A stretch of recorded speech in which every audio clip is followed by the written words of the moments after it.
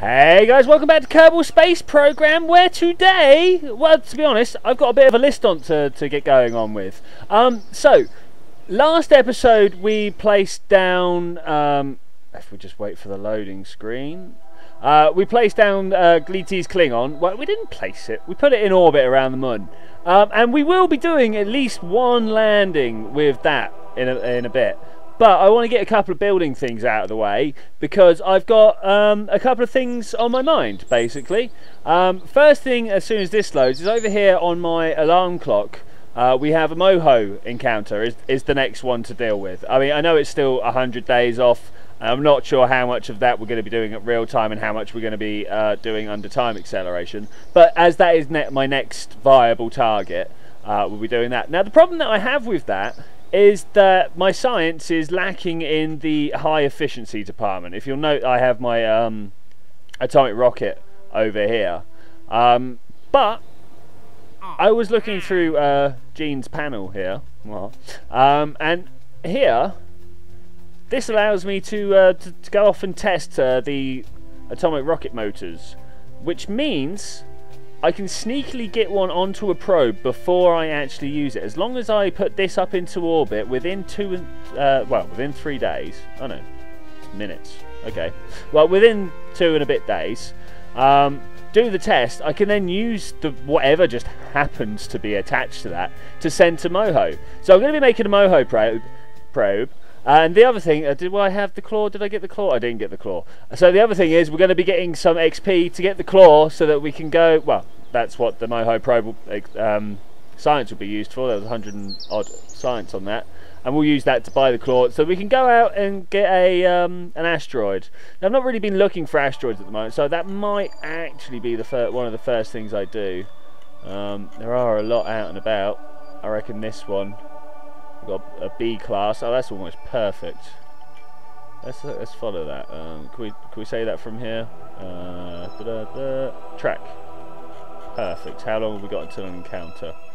I don't know if it comes within the sphere of influence or not. Well, we'll have to go find out on that. Right, yeah, so I'm going to go think about how I'm going to build this moho probe, and then I'll get back to you. So, what do we have here? Possibly the wrong design now that I think about it, because this needs to be tested in orbit. But we'll probably just stick another one down somewhere else.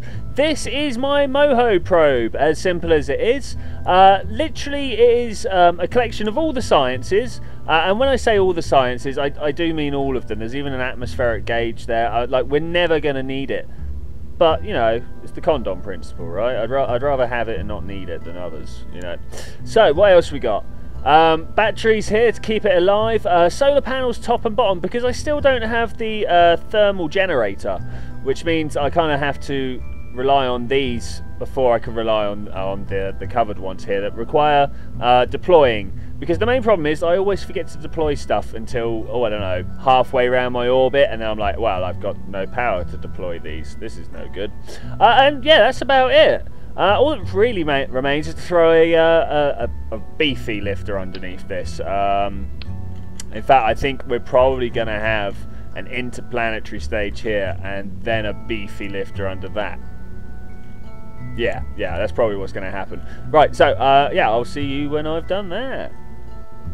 So you'll notice that I deviated from the plan almost immediately. There is no interplanetary stage there. Instead, I opted for the strapping more fuel tanks to the engine that's already there option. I just thought it'd be slightly more efficient for a moho probe. It could take everything with it and not have this bulky middle stage. So it kind of really messed up the different contracts that I had.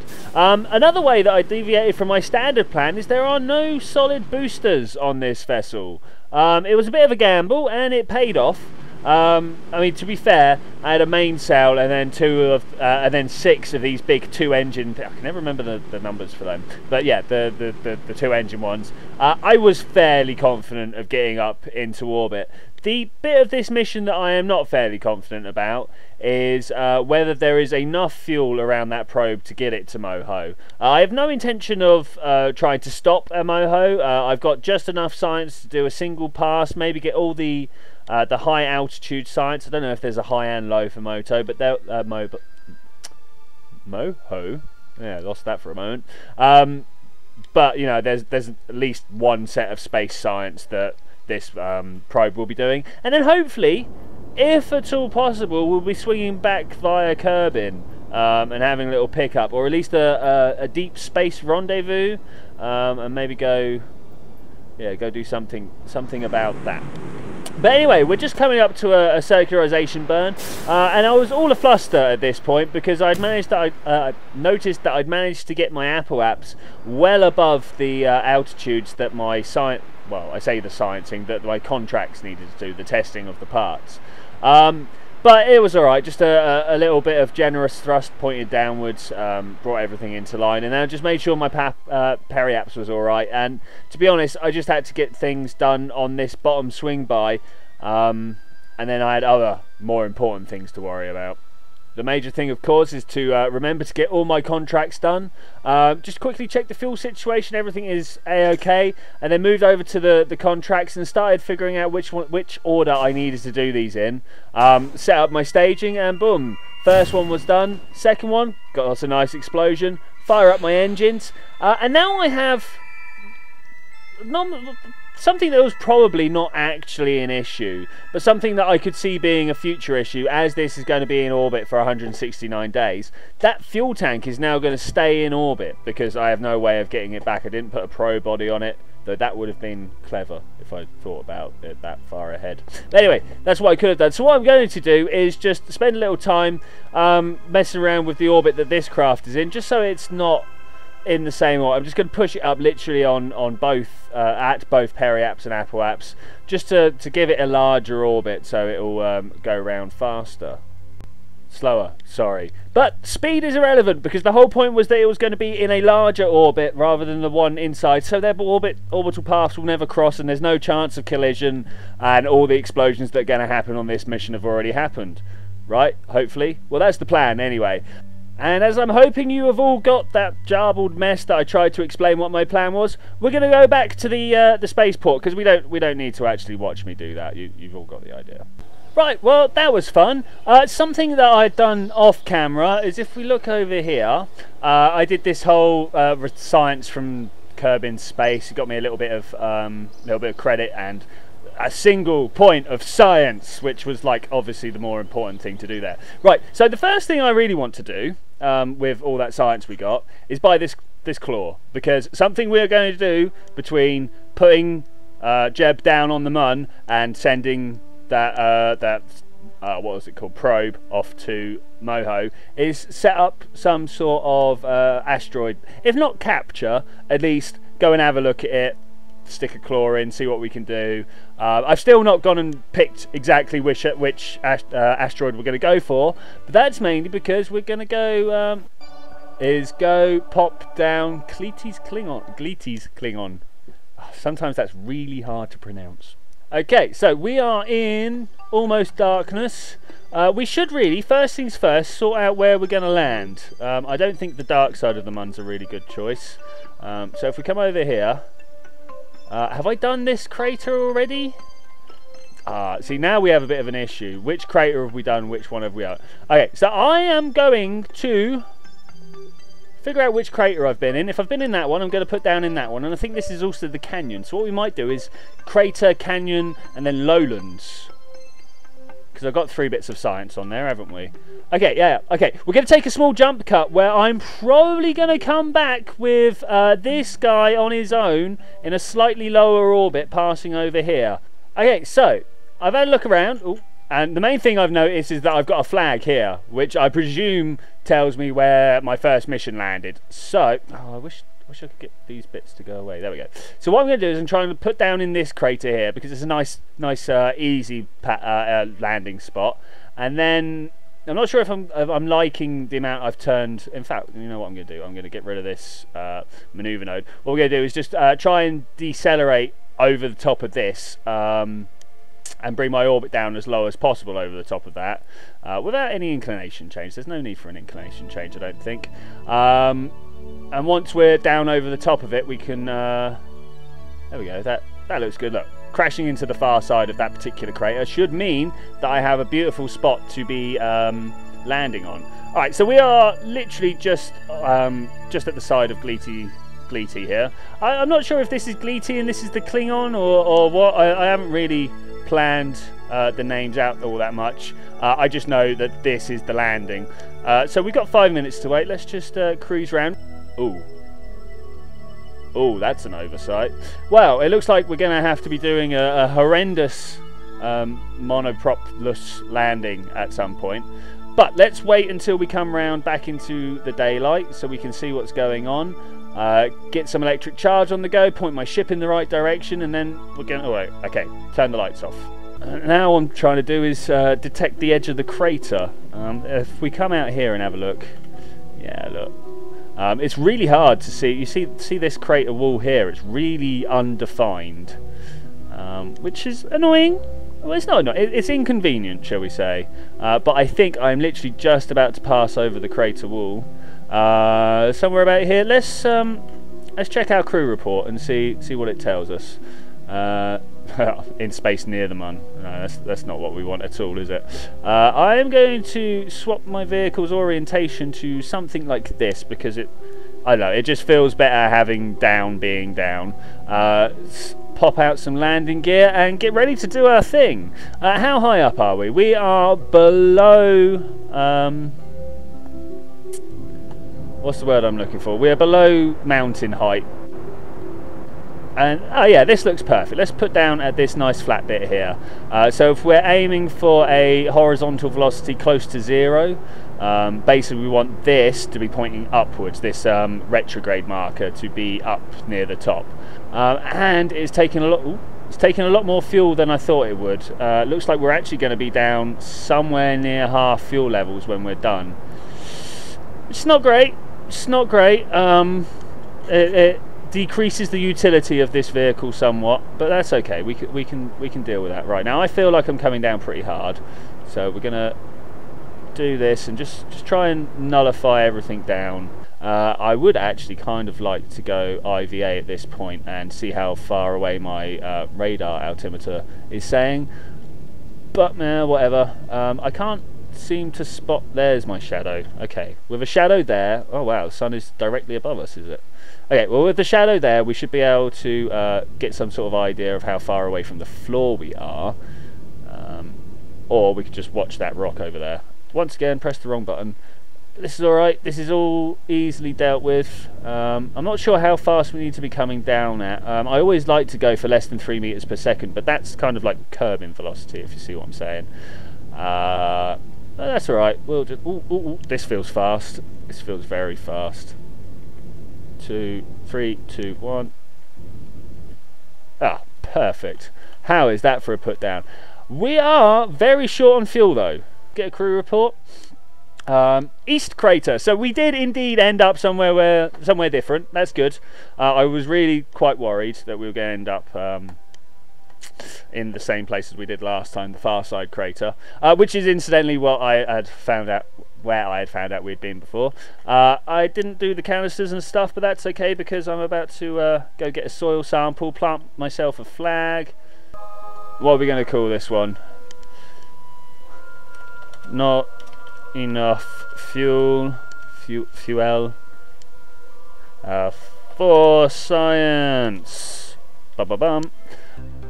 This is going to have to be a test mission for 2 reasons. One is that we are nearly out of fuel, and the second is that I forgot my monoprop. So I think we are almost good to... oh yeah, we are perfect for starting again. Right, let's get the orbital map. Let's set this as target. And let's go. It's pretty good. I don't think we're going to get a perfect match straight away, but we are definitely going to try and stop that there. Maybe a little bit further. 18.5 kilometers. Can we get that closer? No, we can only get that further away like that. That's okay though. That's no biggie. So out of sync. Okay, let's slow this down. I feel like we're about to lose Jeb to deep space. So there's an orbit there. Let's just follow the target marker and see what happens. We're definitely gonna 60, 50, 40, 30. Now we want to. Do we want to push that way? I can never remember. If we can get those markers lining up, then I think everything should be good. But we are down to 5 units of fuel, which is not great. Right, are we in a stable orbit? Are we in an orbit that we can deal with? 6 kilometers. 6 kilometers is all right. It's not quite the orbit I was looking for, but I think we'll live with this. Mainly, I want to get these as close together as possible. I mean, 85. I mean, we are losing him here basically, and we're always going to be trailing him, I think. So let's just buzz round and see what we can do. In fact, this is going to have to be a timed thing, right? So let's add maneuver in here, collapse that back down, and see what happens over the next couple of orbits. Yeah, we definitely end up losing it, no matter how far away we go. So let's cancel that and put in another maneuver. Now, is that alright? Can we do that? 7.3? No, that's too far. Can we get closer than that? Like there. 11.9, 6.3. I think that's going to have to do. Now I don't like how little fuel we have left. This is definitely not the ship for the Mun. Maybe we should push these guys back out to Minmus. This is definitely more of a Minmus mission. Yeah, this is just not beefy enough, is what it boils down to. This craft just doesn't have the chutzpah to do what I need it to do, which is a little bit annoying. Okay, right, here goes. Let's use our map screen because this is the one we need to use. And I would like to actually try and get this as close as possible, because the more accurate we are here, the better it's going to be. And we are going to be lost in space, aren't we? This is not ideal. It's got to be said, not ideal. I mean, I know we've got lots of time to kill before our next mission, so yeah, it doesn't really matter all that much. If I had a little bit more monoprop, I'd actually use this here, but as we don't, I'm not. 0 meters per second. That seems close enough to me. I'm sure there's a floating point there that's not quite right, but right, there we go. Slow right down. We are within 5 minutes of the target, which is quite a distance away, to be fair. But we want to be thinking about how to make these closer together. Maybe this is the time to be using a little bit of monoprop. Now, to make that more efficient, I'm going to turn my SAS off, because monoprop will just constantly be trying to correct. Okay, push, no, pull. Something like that. Turn that back off. It's pretty close. Is that even closer? 3.4 meters. Yeah, we're getting there. We're definitely getting there. If I could just, again, monoprop. Oh, we used it all just in that tiny little pop. Oh, I barely pressed it. Now that is very awkward. Okay, so here goes. We're at target. What we want to do is swing round towards our slowdown from target. Yeah, I'm not feeling overly great about how this is going, it's got to be said, but we will definitely get closer. Closer to our maximum encounter. Or maximum encounter, closest encounter. I don't know, however you want to word this particular thing. Can we get in real close? Let's get rid of this maneuver. Alright, and then we're just going to be as fine as possible with this. 654, something like that. Now, which way is that? So, because we want to also at the same time actually make an impact on the direction we're moving, I'm going to do that like this. 2.4. Is this the direction I actually want to be going? I think so. I think so. 4.9. We're at 2.9 kilometres close. It's getting closer. If we could just... Ooh, overdone it. Overdone it. Alright. Well, that's about as close as we can get there, I think. We're just going to have to wait until we are drifting in as close as possible. I'm not sure if Gleety actually has anything on it that would help this situation. Like to think that it does, but I don't know. 2.4 and 0.7. That's perfect. Look at that. That's within 700 meters of each other. Can we push it any closer? 0.6, 0.5.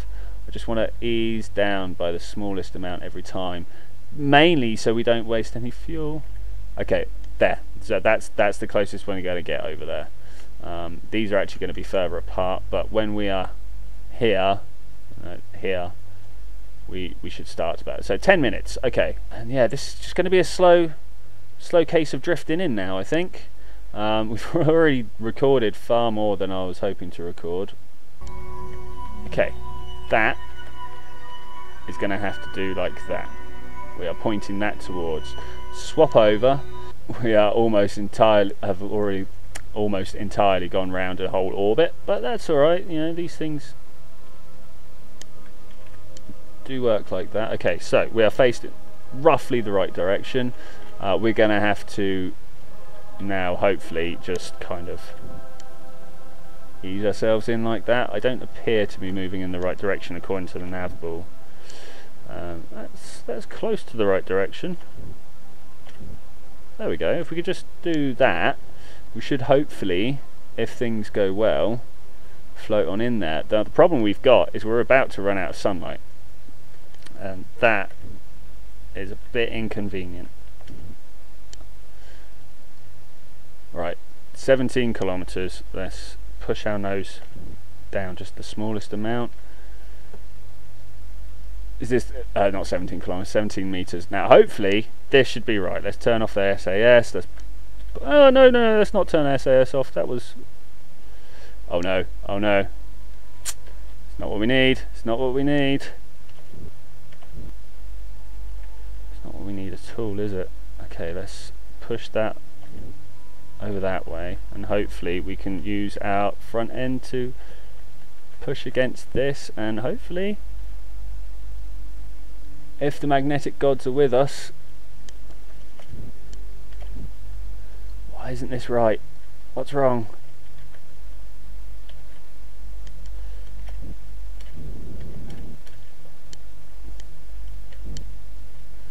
What is wrong? I can't actually see.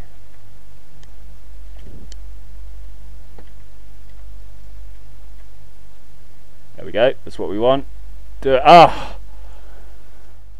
Well, thank you very much for joining me for this adventure, guys. I will see you next time where we're going to try and fix this. I should also point out that I've done some delta V calculations for the well diver back in orbit around Kerbin. Turns out we are not going to be able to stop at Moho, but we are going to be able to do a flyby, which is all good. Yeah, so I will see you next time where we're going to do something else. I'm not sure what we're going to do yet, but we will definitely do that thing that I'm not sure about. Bye!